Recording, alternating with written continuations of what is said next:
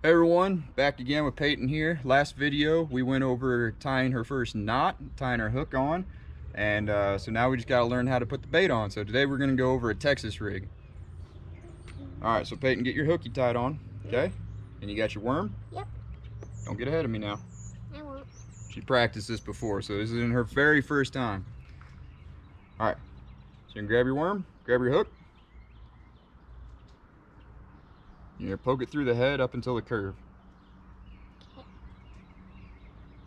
Okay. Now you're gonna, yep. Now you're gonna poke it out.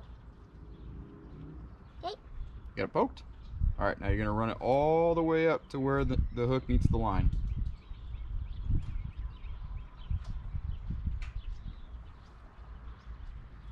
Like that? Yep. Yep. And then swing it out front there.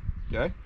Now you're gonna lay the hook across the body like this, and where the end of the hook meets the bait is where you're gonna poke it in on the belly.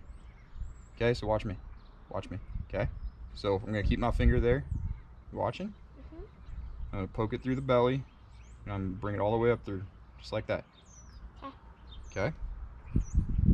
Poke it through the body.